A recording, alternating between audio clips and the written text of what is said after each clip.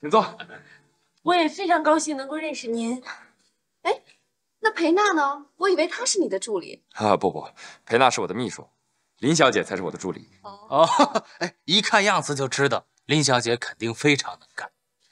不，全部都是费总他对我的信任。您可好啊，早就听说这家餐厅的西餐很棒，因为不是会员，从来没有试过。听见了吗，东南？徐总那儿在埋怨你没有早点请他来。你这家伙，徐总可是进口影像器材界的大姐大，那平常根本请不动。你少贫嘴了！如果不是买设备，你半年都不会打个电话给我。好了，我错了。这样，今天将功补过。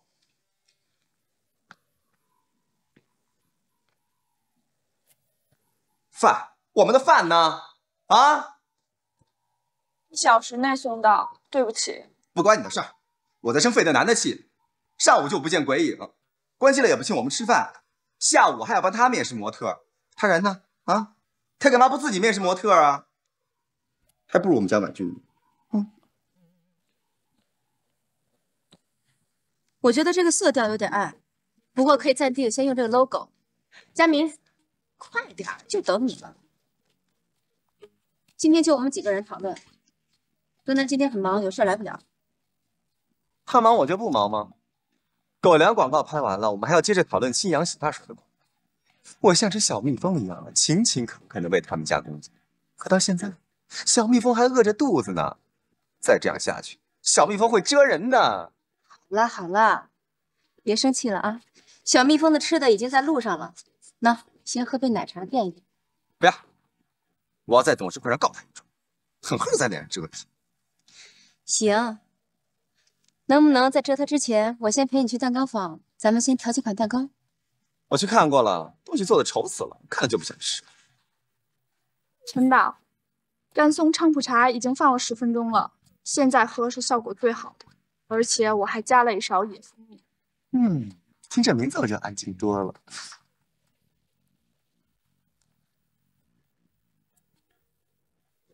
不过一想到那个人，我就又烦躁。小千，我真的得跟那个人好好的谈一谈。概念现在搞得一团糟，广告质量就像我的坏情绪一样难以控制了。这两个新来的导演，佳明，王毅、徐瑶，你们先去剪辑室看一下剪辑的情况。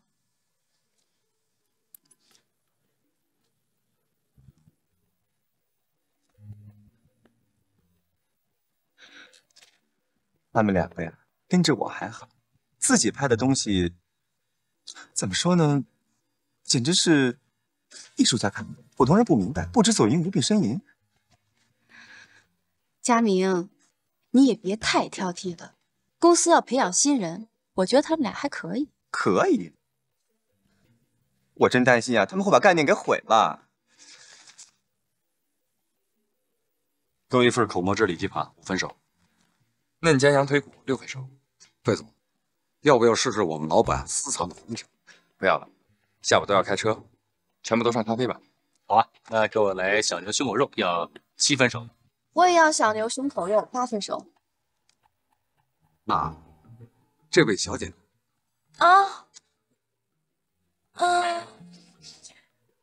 我要金枪鱼色拉，9分熟。色拉只有全生的。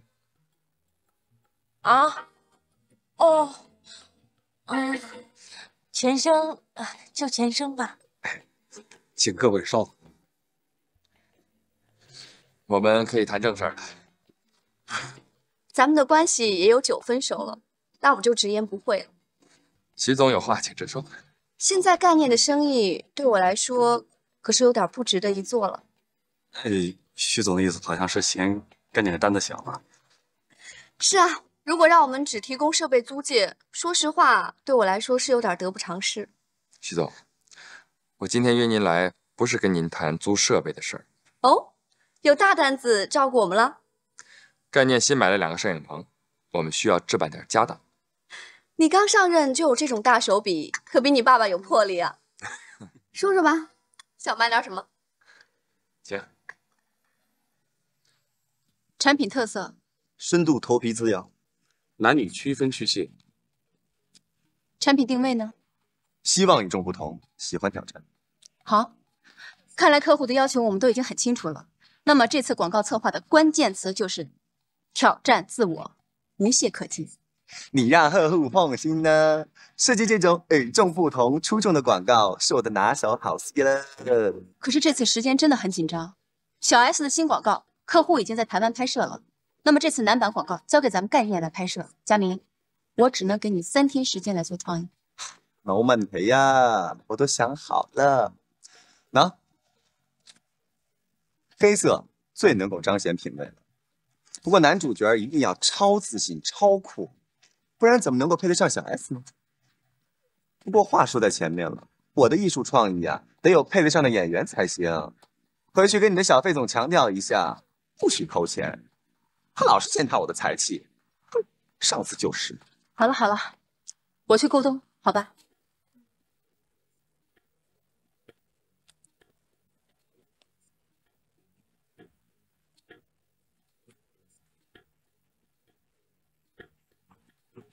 哎呀，谁要吃油汪汪的东西了？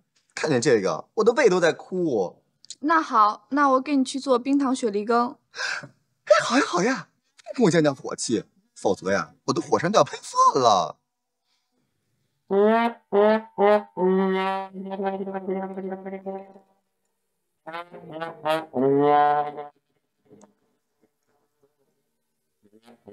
啊，你们的菜还都没上吧？来，我的菜先上了，大家一起吃，我们分一下。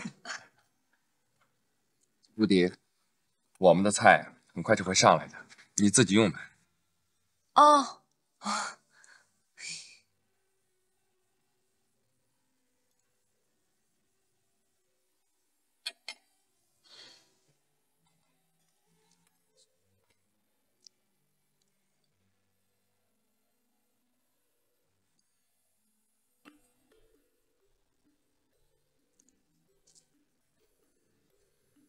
这个汤的味道真不错。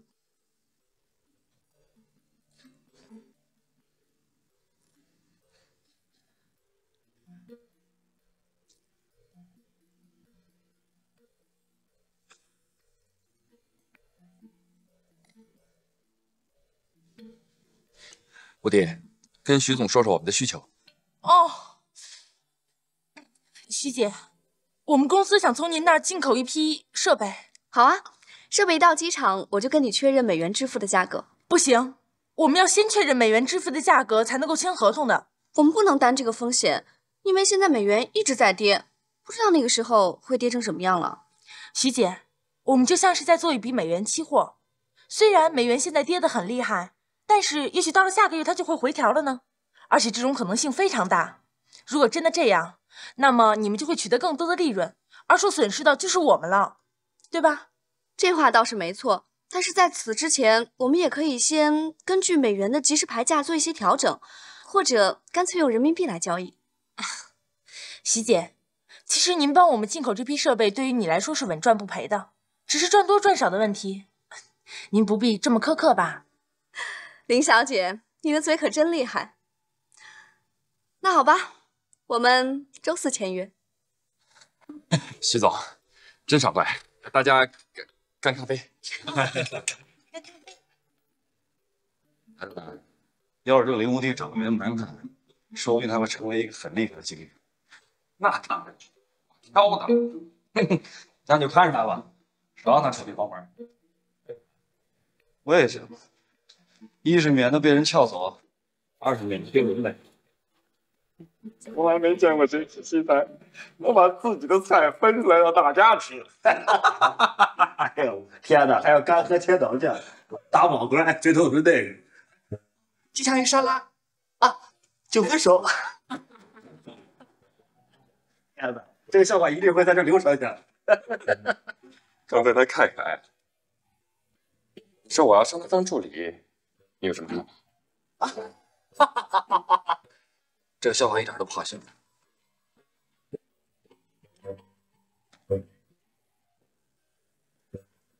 没听错，你真打算陪着孙掌柜的？怎么了？我就纳闷你难道就不觉得你们在那么小小的空间里面，你就觉得难受吗？看着他的脸是有问题，所以兄弟，我教你一个办法，一定可以解决。说直接扔后备箱里看不到。不聊，快回去吧，公司见了。哎，你别忘了试试看啊。无敌，哎，费总，这环境真好。赶紧回公司。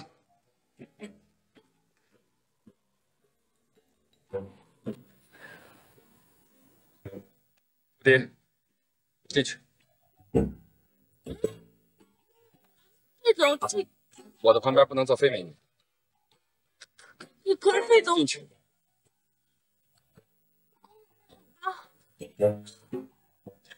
可是费总，我可以坐公交车回去啊，我也可以打的回去啊，你不要这样对我好不好，费总？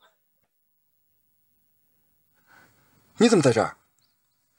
费总，你怎么了？啊，没什么，系好安全带。哦。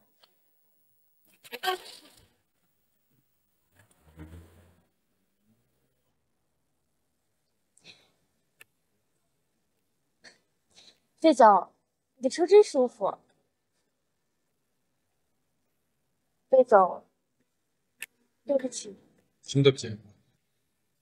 您昨天跟我说，无论发生什么事情都不可以来找你，可是我还是给你惹麻烦了。我被保安抓，被记者拍，还被林总骂，还被沙拉酱齁到了吧？没事儿，你给我长脸了，这些都是小事。啊，我们和银行的事情谈好了，和影视租赁也谈得不错，连徐总都夸你。可是费总，我还是觉得对不起你。没完没了的呢。行了，我跟你说个正事儿啊，你的试用期结束了。哦，我告诉你，升为助理以后，你真的要好好干，否则你就可真的对不起我。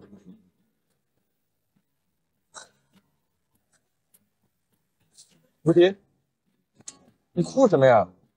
别哭了，无敌，我都把座位弄脏了。哎呀，别用袖子呀，来用这个。费总，我会给你弄脏的。没关系，这是我擦车用的，新的，你用吧。别哭了。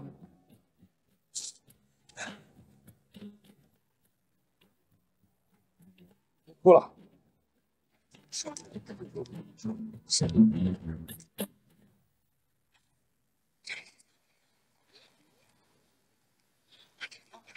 快的！小心，这次小心！你们怎么都没什么反应啊？是啊，你们不想听吗？说吧。我刚才看见一辆路虎向着咱们公司的大门开过来，车门打开，我们玉树临风、英俊潇洒、风度翩翩的费总从他的爱驾上缓缓地走下来。突然间，重点哦，林无敌从费德南的车上下来啊？真的？他们也太好了吧！那辆车值好多万哎！你好傻好天真啊！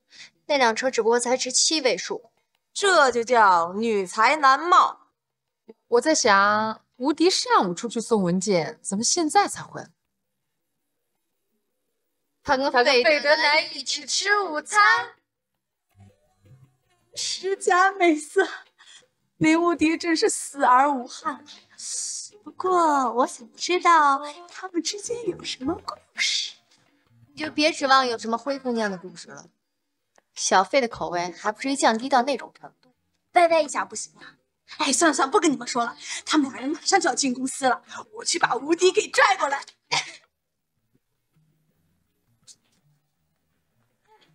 费总，我找无敌有点事儿。去吧。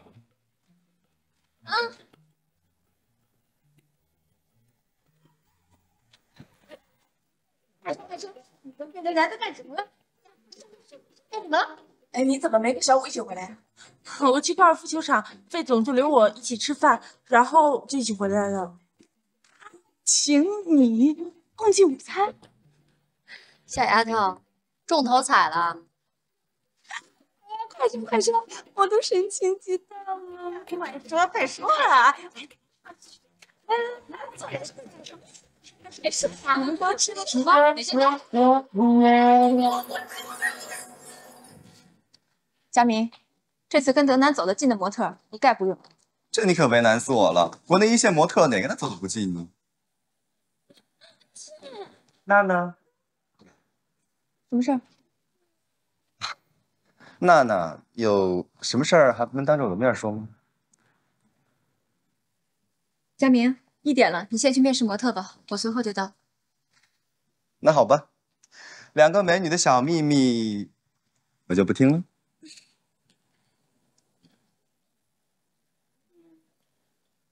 说吧，什么事儿？哦，安茜，我快撑不住了。电力公司给我下了最后通牒，如果这个月不再交不出电费，就要给我彻底断电。欠了多少钱？啊，其实也没多少，1万多。你是机器人吗？你每天要充电吗？你要不是机器人，你怎么能用1万多的电费？这我哪知道啊？或许这对不出题。那就让你的大功率按摩浴缸好好的休息几个月吧。既然你帮我跟费总好好说说吧。我知道现在听完我有点太早了，可是我真的快扛不住了。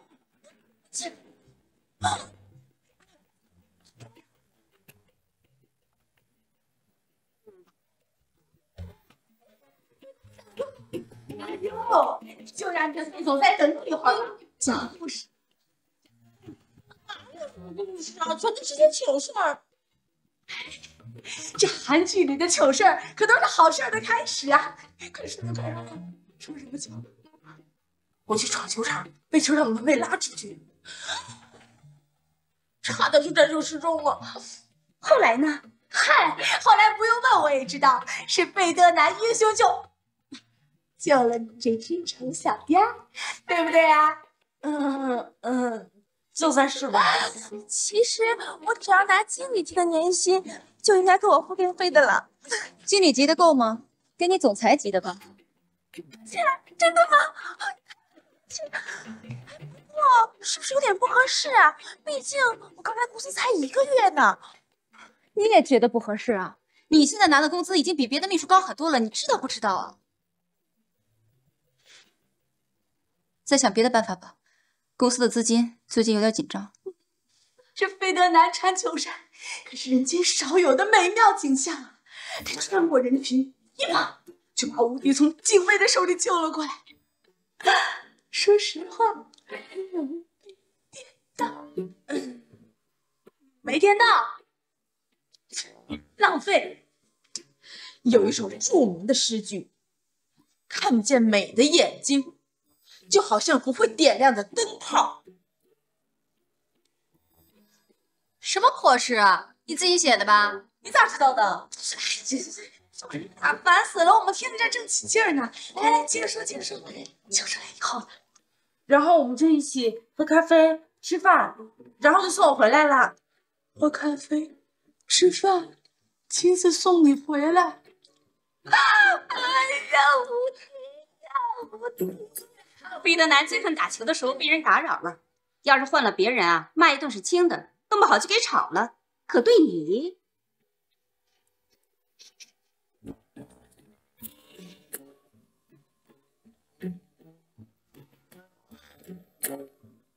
我看看，你转运了，不行，给我沾点好运气吧。张玲，你怎么不找你男朋友帮忙啊？男朋友？你说吴庸啊？他算什么男朋友嘛？自从上次那个过敏事件以后，我们俩的关系还没有什么实质性的突破呢。你指什么突破进展啊？上次那个精神费他还没给我呢，都跟他要了好几次了，所以啊，根本指望不上他。你帮我跟费总说说好话吧，其实我真的挺能干的。你看，明天一大早那个狒狒就跑出去玩了，到现在还没回来。公司里所有的事情都是我一个人在管，而且管得井井有条的。那个女人中午跟费德南在一起，他们在高尔夫俱乐部和影视租赁的人一起吃饭。怎么可能？去看奴才，怎么能与他们这么干？你以为他会让我管吗？现在只要跟那女人沾边的事儿，我根本就插不上话。他是怎么放进去的？那种地方他不可能进去的呀！你是根本就没有看见，他把高尔夫球场都闹翻了天，我真恨不得我找个球洞我钻进去。天哪，费德南中邪了！这样有什么吗？说什么呢你？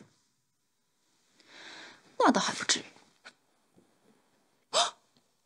这是不是意味着费总开始考虑给他升职了呢？那岂不就拍到我头上了？不行，我要先升职！安茜，我求你了，你帮帮我吧，帮我就是帮你自己。烦死了，你这安静。安茜，费总，今天上午有好几个电话找您呢。都是谁呀？谁？我去看下通话记录。算了，打电话给丰科银行的洪经理，其他电话我不接。和影视租赁的人谈得怎么样？还不错。那就好。看这个广告方案有什么意见？有别人的部分你就别说了，说说你俩单独在一块儿的时候啊。哎，在车上的时候，你就坐在他旁边，然后你靠着他，他的气场怎么样？你感觉怎么样？快说快说啊！我不好意思，我紧张，我难过，然后后来我好开心。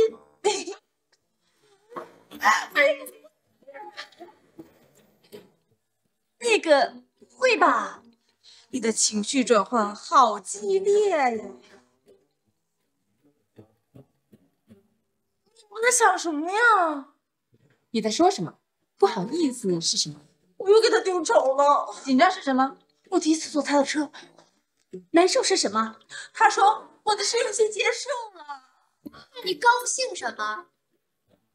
他说我转正了，而且让我在助理的位置上好好干。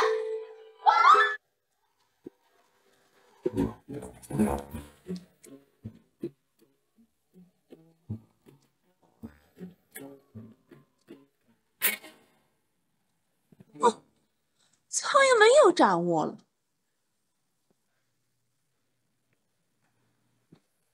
杨希丽和徐小红对你的那个宝贝秘书有什么评价呀？夸他很能干。哦，那好啊，他能干，他是你的福星，但愿他也能够顺利的辅佐你，开完明天的董事会。那是肯定的。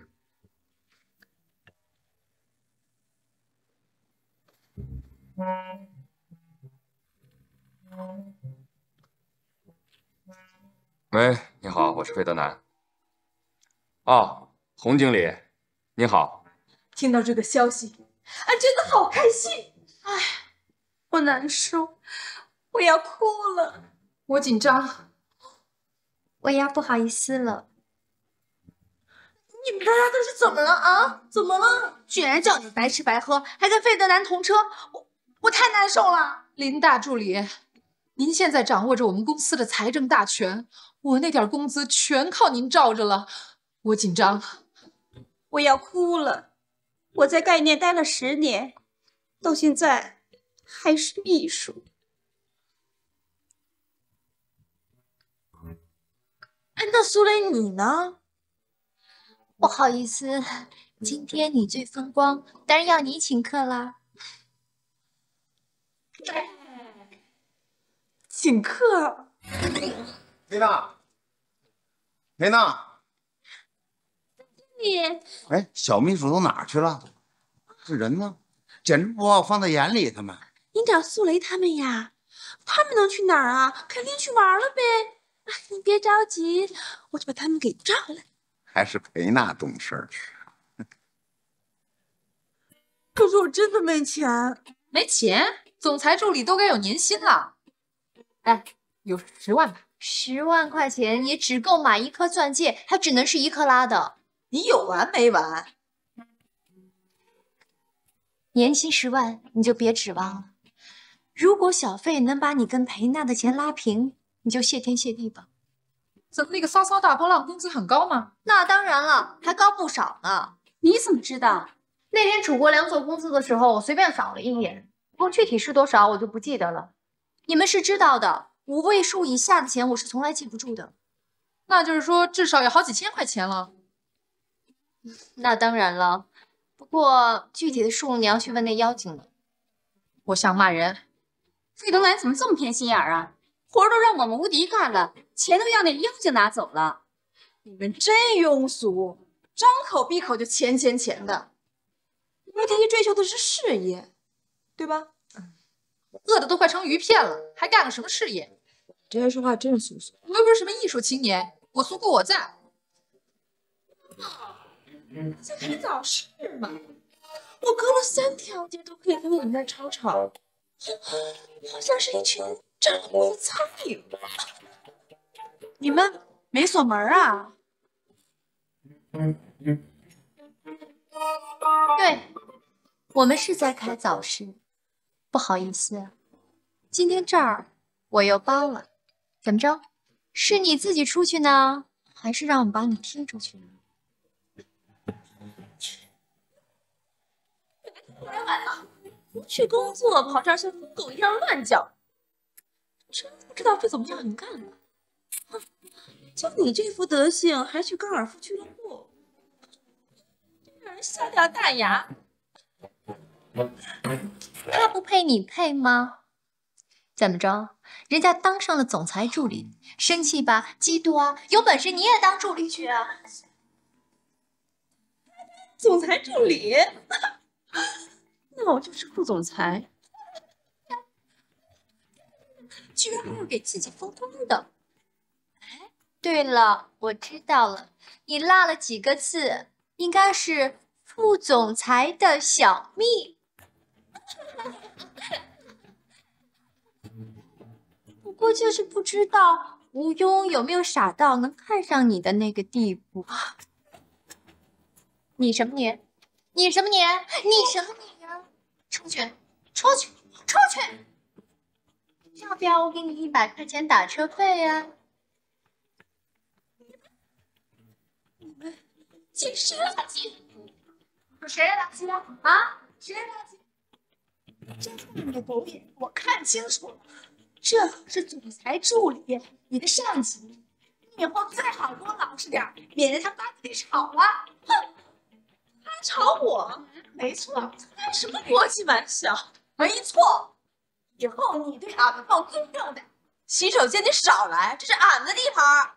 出去，出去，走！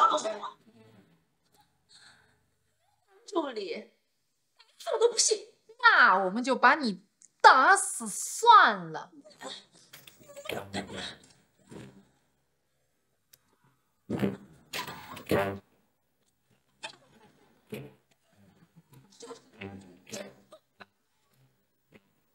费总还没正式任命我呢。魏师姐，林无敌是德南的秘书。切！出大事了！出大事了！叫什么叫？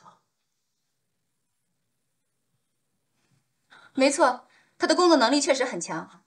强？德南说他是助理，不可能。这么介绍是为了让他能进俱乐部。他真的是助理了。今天的事儿真的是不好意思，他过去啊是为了给送文件，本来呢应该是裴娜去陪你们的。裴娜跟他一样都是秘书。不一样，已经不一样了，他已经骑到我头上了，那丑八怪都已经闹疯了。好的，徐姐，那有什么事情咱们再电话联系。好，再见。安茜，吵什么吵啊？没看有给徐小红打电话呢吗？徐小红，她打电话来就是问林无敌到底是秘书还是助理。你刚才说的是真的？那个狒狒指挥那群丑八怪，差点把我大卸八块，他可牛了，还说把我给炒了。反了？他们是想造反吗？而且他们还骂我呢，骂的可难听了。我现在就去找德南，最好这件事不是真的。如果他们只是随口说出来欺负你的，我一定会让他们付出代价。如果是真的，我也一定会让德南付出代价的。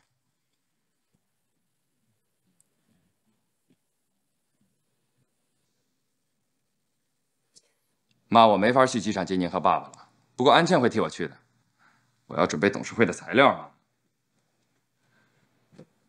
妈，您等一下，你上哪儿去了？快准备会议材料。哦，费总，什么事儿？我有个事要跟你解释一下。有什么事儿一会儿再说，我接国际长途呢。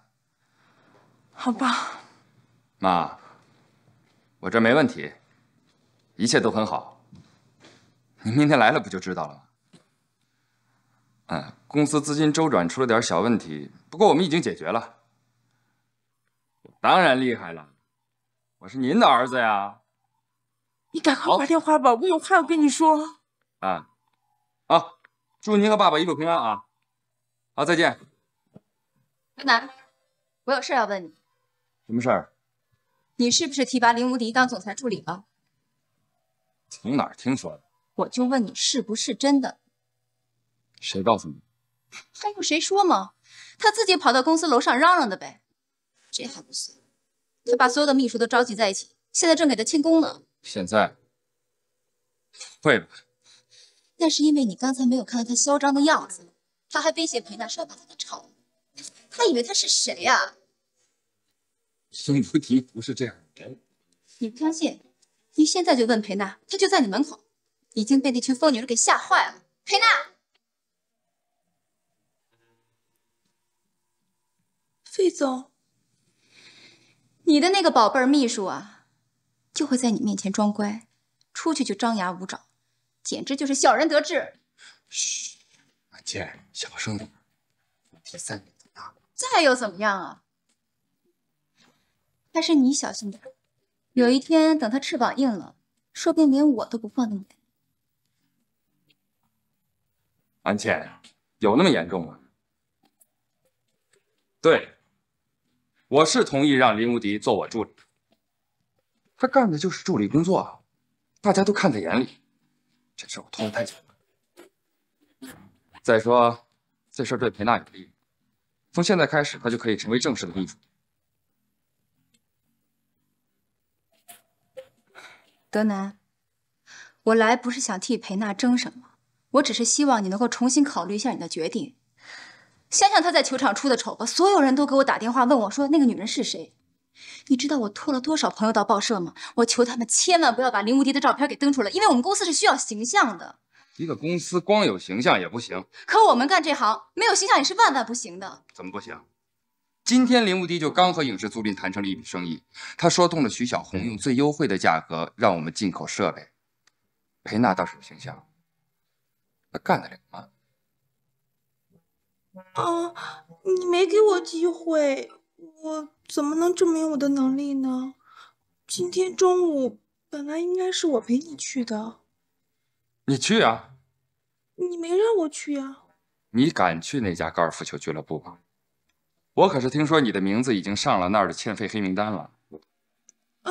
这个我没钱可交，我也正想跟你说这个事儿呢。你别给我提借钱的事儿，你光凭着端咖啡已经挣得和高级职员一样多了，这可得多谢他。好了，腾腾，这些事儿我们先不说了，我只想请你好好的管管你的手下，就算有点能力，也别太猖狂了吧，搞小团体欺负人。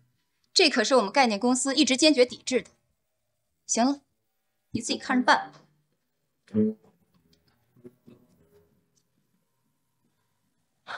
安茜，费德南会处理同事费吗？我去找能处理他的人。死女人，一股阴风。裴娜这人真不地道，打小报告。你说无敌的任命书会不会变成辞退书啊？让我来讲，你说那女的不会害死无敌之后，把我们也给处理了吧？哎呀，我可刚交了去学钢管舞的钱，把我的家底儿都花光了。这要是失业了，我的妈呀，我吃什么呀？哎呀，你不吃正好减肥。我那2个孩子我正是长身体的时候，能吃着呢。父亲那个死人从上个月开始就1分钱没给过我。我要是没了工作，我就得带着2个孩子去讨饭了。说我这个人怎么这么奇怪呢？叫了个老公死了，又下了一个跑了，又下了个孩子。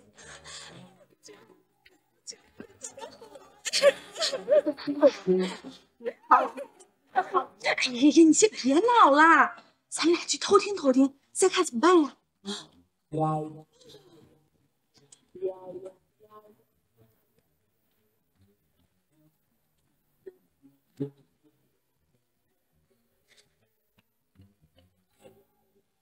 林无敌，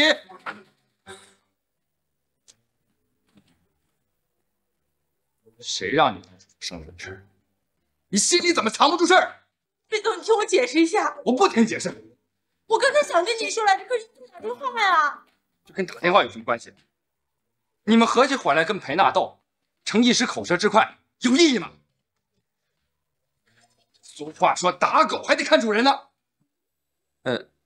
我不是这个意思，我是说裴娜是安茜的朋友，虽然我也讨厌裴娜，但我们得顾全安茜的面子吧。我真的没有想跟裴娜斗吗？你干什么？你冷静点。你哭什么呀？我也没想哭啊，可是我真的觉得心里委屈，眼泪就流下来了。终于抓到你们了，跟我到办公室。完了，事情其实是这样的。我不想听你解释。我不是解释，我只是想告诉你实情。你说吧。刚才我回来去洗手间跟大家聊天，我知道上班时间聊天是不对的。说重点。然后佩娜就冲进来了，她指着我说：“林无敌，本来就回来晚了，还在厕所里像只疯狗一样乱叫。真不知道费总看上你哪点了？就你这副德行，还去什么高尔夫球俱乐部，真是笑死人了。”他真这么说的？后来大家就觉得很气愤，说了几句难听的话。其实主要就是为了气他，然后就有人冲出来说，他现在是你上司了，他可以把你开掉。这么说，你根本就没有威胁裴娜。魏总，我是那样的人吗？如果我有朋友受了这样的委屈，我一定站出来帮他的。只是因为这次裴娜他针对我，所以他才这么说，说我欺负他。无敌，能不能帮我个忙？你屋里电话响了很长时间了，能不能把电话先接了？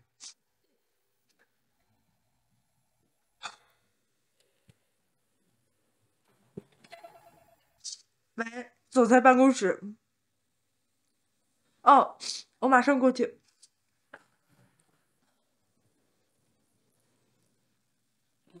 谁来的电话？孙经理让我去趟他办公室。他没说让你干什么？没有。那我走了。嗯。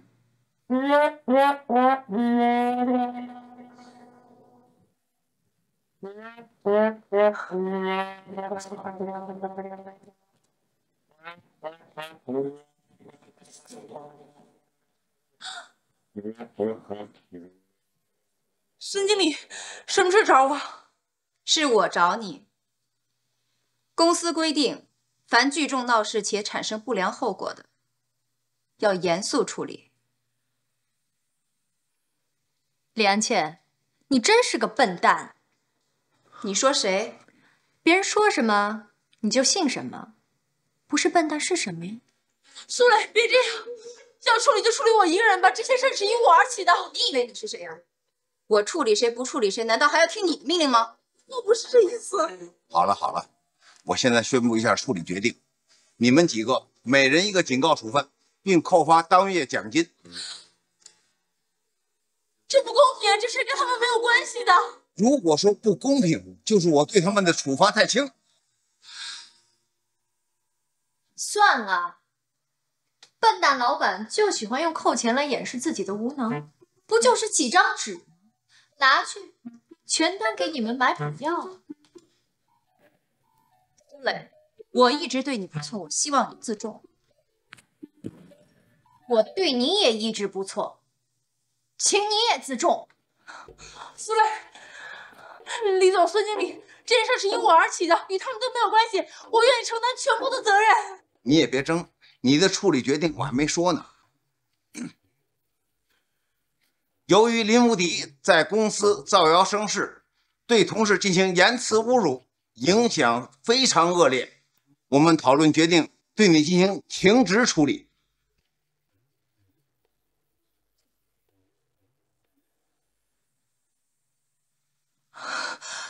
好，我可以接受这个处分。不，无敌，你不能轻易屈服。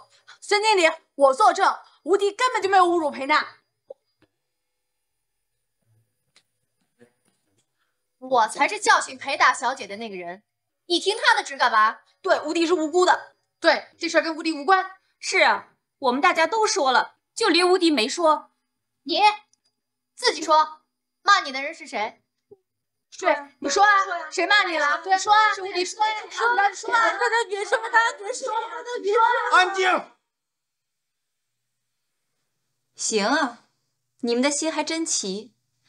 既然你们都有份儿，那好，全部停职。停就停，反正明天开董事会，正好让董事会的人看看我们公司现在运转的有多么顺畅，人丁有多么的兴旺。你威胁我？苏磊，别为这事争了，别说了。李总，你惩罚我们可以，但我想知道裴娜她到底受什么伤害了？哎，对呀，裴娜到底受什么伤害了？空口无凭，怎么有人证吗？受伤了吗？有录像吗？你说呀，伤哪了？你怎么不说了？受伤害不光是身体上的，比如我们的规定还有精神上的伤害，例如你们说的那些难听的话。难听的话，裴娜，你说是谁先说的难听的话？谁说俺们是一群长膘的苍蝇？说俺们是一群疯狗？苍蝇啊，那是多么肮脏的形容词啊！裴娜，你这么说过吗？我当时听见洗手间很吵，就开玩笑的说了一句。孙经理，您可都听见了。刚才啊，我们在洗手间里面，哎，裴娜一进门就对我们冷嘲热讽的。他要不那么说无敌，那么说俺们才不稀罕跟他说话呢。抱歉，打扰了。费总，费总，你们在开会吗？是啊，不过是行政管理上的会。你别像个救世主似的跑过来，你也不能带头蔑视公司的纪律。我当然不会。那你先走吧。安茜，别紧张嘛。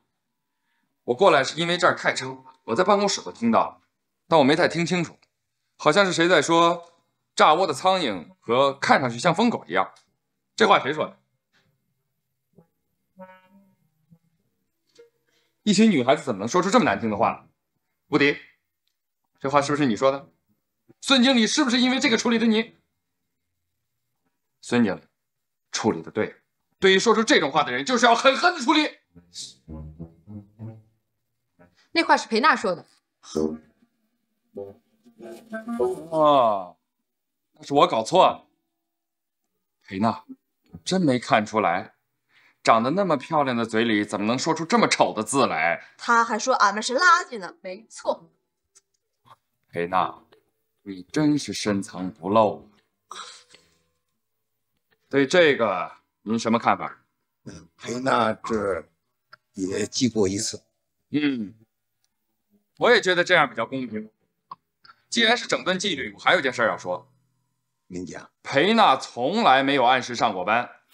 那就从她工资里头扣。傻瓜老板才用扣钱来解决问题，我一般不这么做。至于怎么惩罚，孙飞你看着办。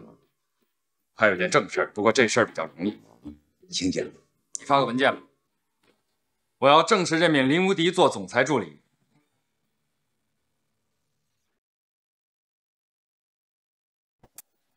我的名字叫无敌，我相信我能创造奇迹。我知道该用什么赢得胜利，自己凭自己才对自己。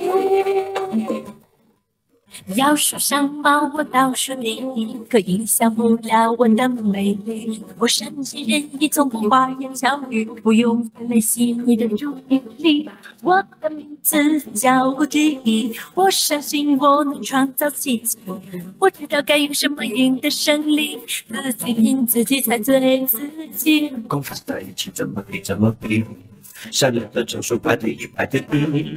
我们有力气，只会使用专一，像小船一样，一滴两不散，传递功夫在一起怎么比，善良的证书排第一排第一。专一。